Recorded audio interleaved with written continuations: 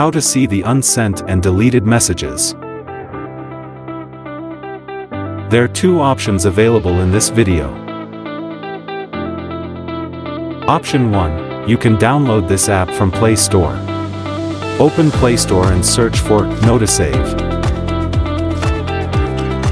Download and install NotiSave from your phone. After the installation, open the app. Allow NotiSave to access your notifications and storage.